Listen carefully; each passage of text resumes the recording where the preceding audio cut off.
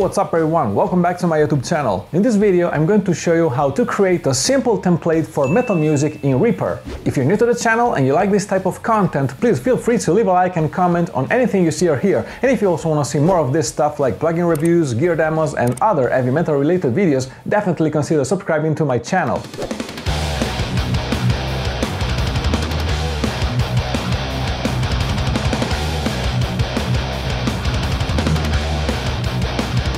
Alright, so a quick disclaimer before we go on. This is only my own workflow, my own method, so hopefully what you're going to see will be good for you. But always remember that in music production there is not one single way to do things correctly. You may need to adjust the various settings to your own taste. Alright, so I want you to be able to fully understand what I'm doing here. And for this reason, I'll be using a step-by-step approach explanation method. And this is what you're going to hear at the end of the whole process.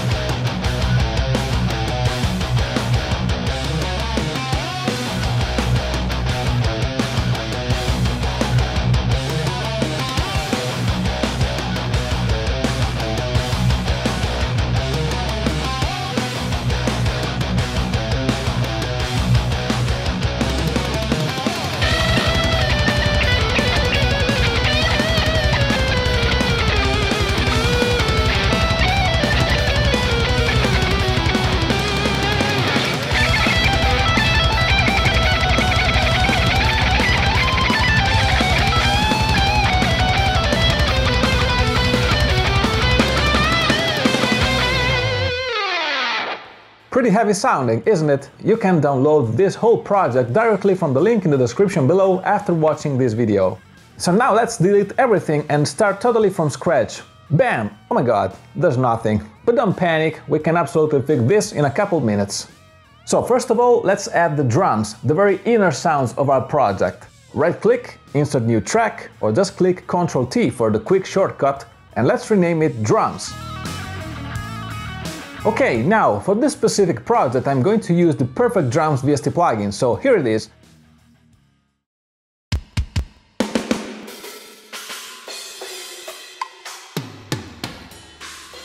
As you might notice, it already sounds very nicely balanced and almost mix ready, but of course we can make things a lot better. The very first thing to notice here is that the track we've created is stereo, which isn't really the best solution for us because the drum kit we're using has several different parts. Kicks, snare, toms, cymbals, and they should definitely be considered as separate groups. So this is what we're going to do now. Let's route the various instruments of the kit into 4 different tracks. Okay, let's hit Ctrl T 4 times and rename the freshly created tracks as kick, snare, toms and OH, meaning overheads, of course, for all the cymbals, crashes, splashes, hi-hats, cowbells and so on. What we need to do next is to route the different parts of our drum kit into each one of the 4 tracks we've just created. So let's go on to the mixer section of our Drum VST plugin, which may be called routing, route, mix, mixing or whatever according to different Drum VST plugins of course, and practically route the kick to out 1, 2, the snare to out 3, 4, the toms to out 5, 6, and hi-hats, cymbals, overheads and room mics to out 7 and 8.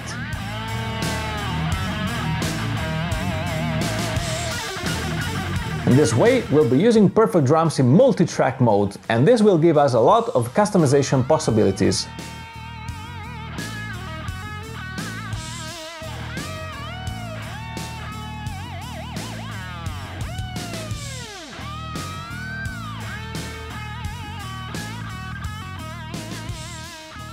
This is definitely the trickiest part to understand, so hold on, we're not done yet. Let's open our initial drum track in Reaper, which is still in standard stereo mode only, change it to a very high number of track channels, let's say for example 32, so we have a lot of room space to work with, and let's add new send signals.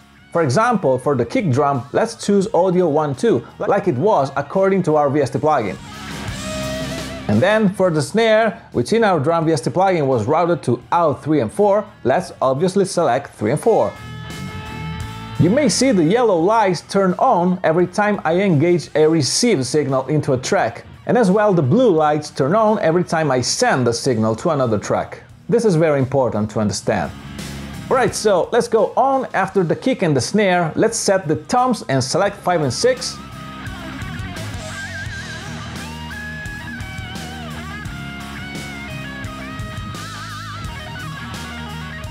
And the last one, overheads and room mics and everything else to 7 and 8.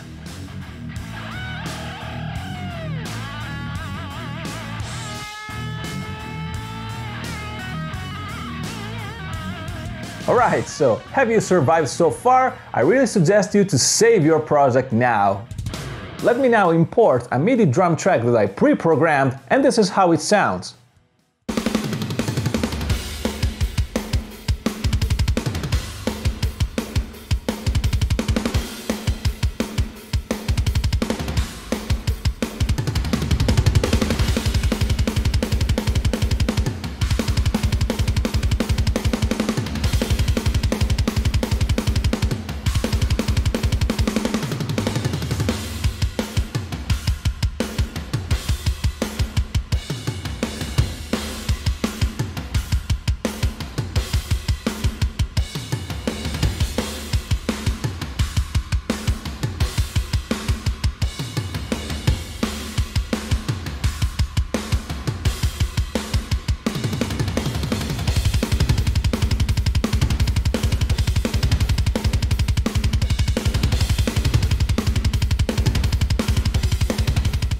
As you can see, now we can hear all the different instruments separately.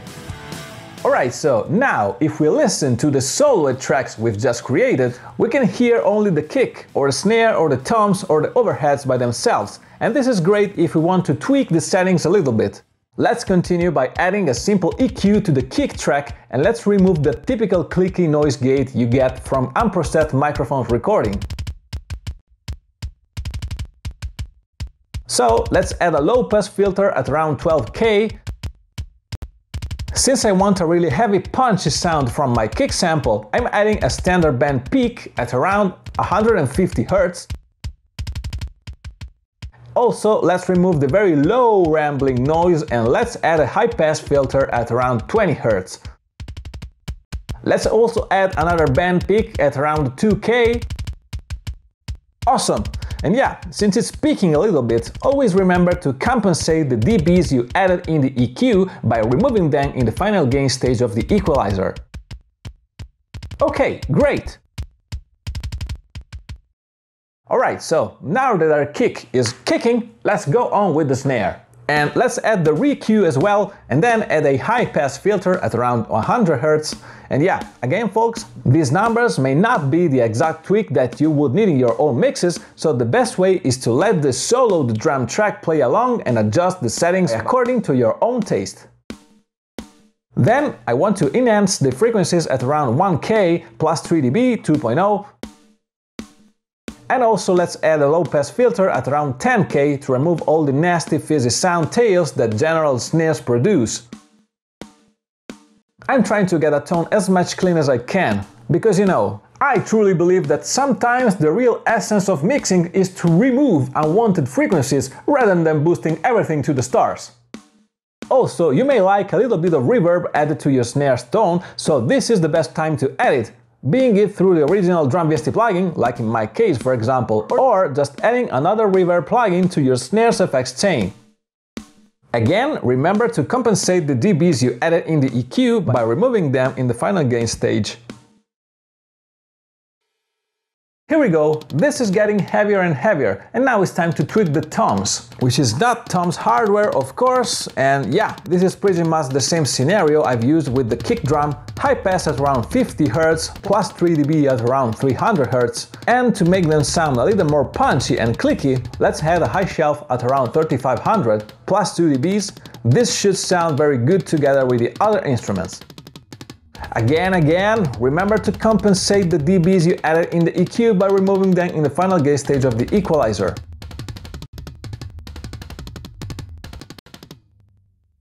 And And now finally, let's adjust the overheads and room mics. Let's add a high-pass filter at around 250 Hz, you don't really need anything lower than that on cymbals, and let's add a high shelf at around 5K, about plus 3 dBs. Also, let's add a very subtle low-pass filter at around 15 kHz, just to stop all the high-end frequencies to sum up and stop making your mix too fizzy, and still remember to compensate the dBs you added in the EQ by removing them in the final gain stage.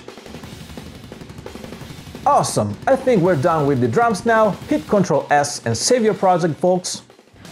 Now it's time to add some more instruments to our template project. So let's hit Ctrl T and add a new track and rename it Bass, and let's color it red to make it visibly different from the drums. So here I'm inserting a real DI bass track I personally recorded using my Jackson Kelly KBX Iridas Swirl 4-string bass, but you can also use any other bass simulator VST plugin, there are tons out there. Since we're trying to get a good metal tone, the simplest possible way to achieve it is to use an amp or preamp simulator, adding then a cab sim or input/response loader. Again, there are many good ones out there, both freeware and paid software. I suggest you to take a look at my YouTube playlist, since my channel is really up to date and I'm constantly having fun testing and publishing reviews about amp sims and IR files. So, for this particular video, I'll be using the free BOD version 3 plugin by TSC Audio, which has some limits of course, but sounds absolutely awesome straight out of the box, so let's tweak and adjust the tone settings while listening to the bass DI track playing in the background.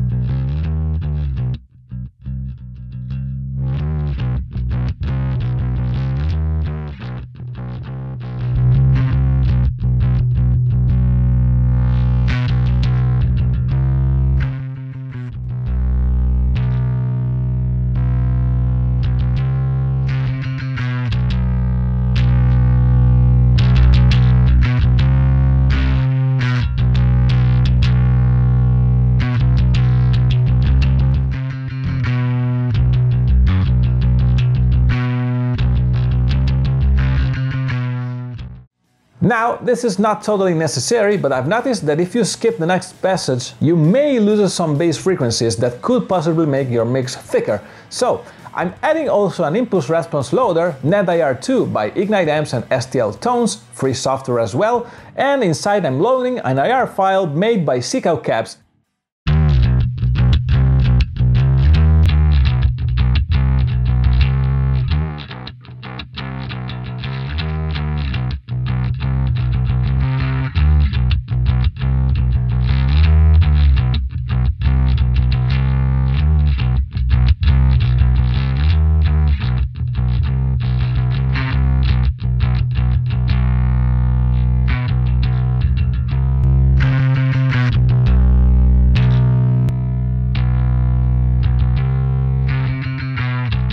Alright, awesome. I guess we've got a pretty decent bass guitar tone for metal now.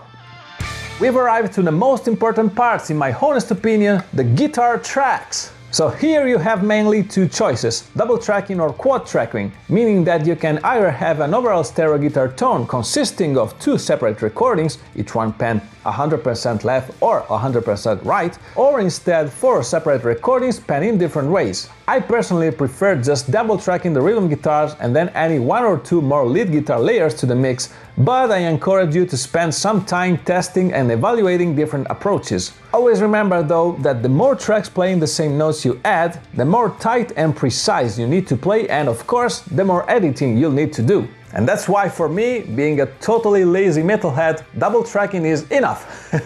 So let's hit Ctrl T twice and rename the tracks to Rhythm Guitar Left and Rhythm Guitar Right.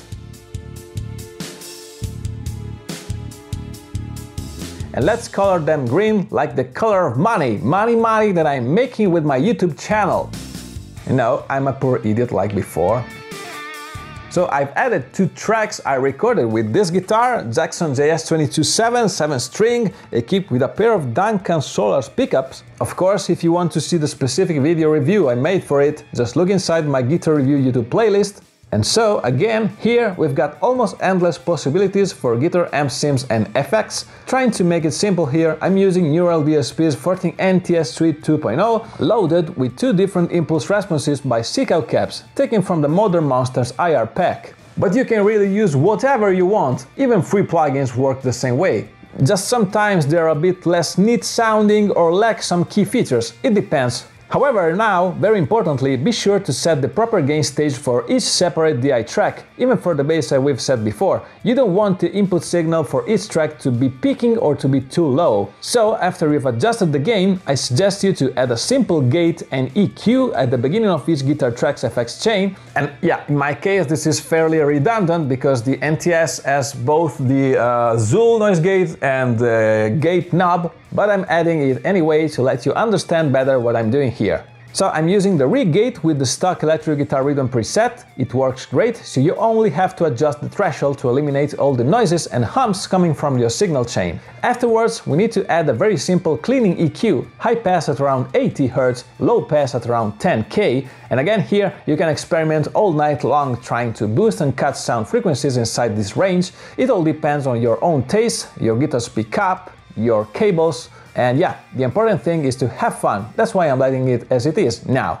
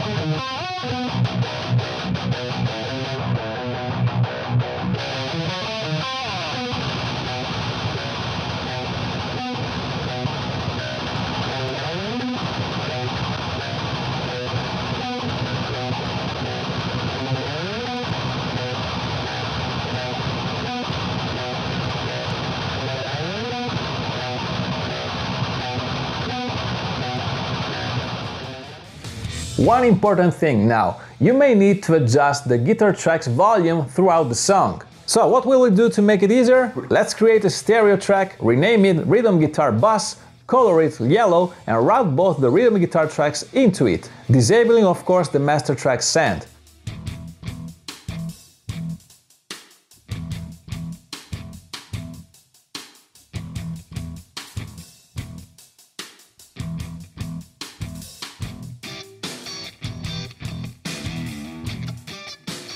And boom! Now we control our rhythm guitars just by using a single fader. So, of course, here you can add multiple effects to this bus track. I personally like adding a multi-band compressor to tame the low end and the pal mutes and make them sound tighter, so that it stays flat all the time, except when a heavy boomy frequency comes, it immediately tames it.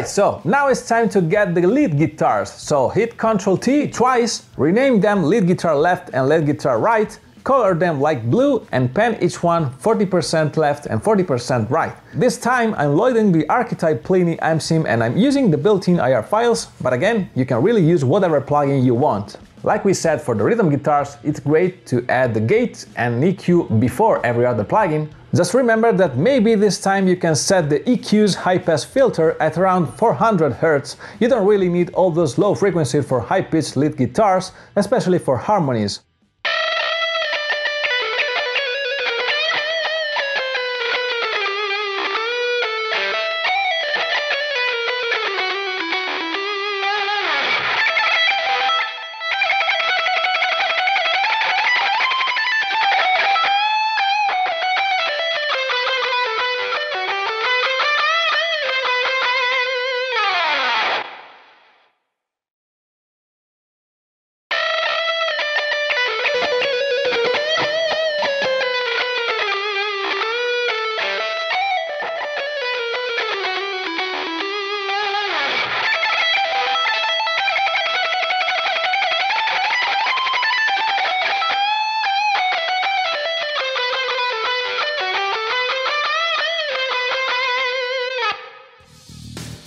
Also, I'm creating a stereo lead guitar bass track to control the lead guitar's track volumes more efficiently, and I'm adding a little bit of reverb and delay.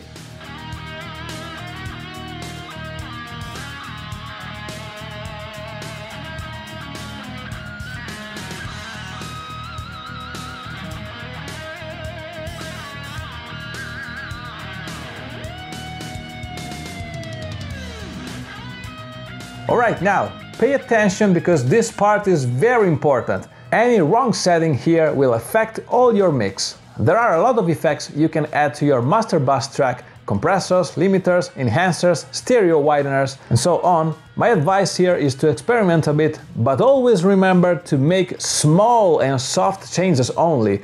I personally like adding a limiter. Reaper's built-in Event Horizon does the trick for me, and this setting seems to be the best to get that important mixed glue between all the instruments without making the overall volume clip. However, you can really spend all nights you want trying to tweak these settings.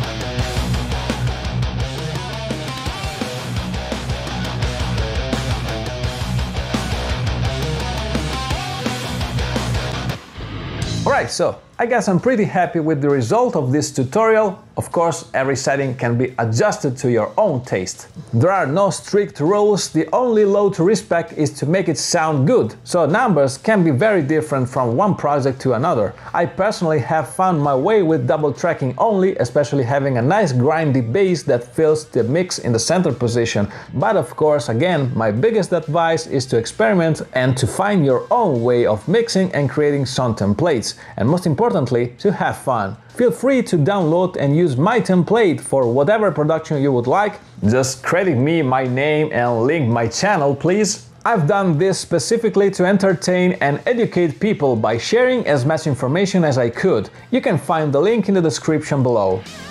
Alright folks, this is all for today. If you like this video and this type of content, please feel free to leave a like and comment on anything you saw or heard. And if you also want to see more of this stuff like plugin reviews, gear demos and other heavy metal related videos, definitely consider subscribing to my channel.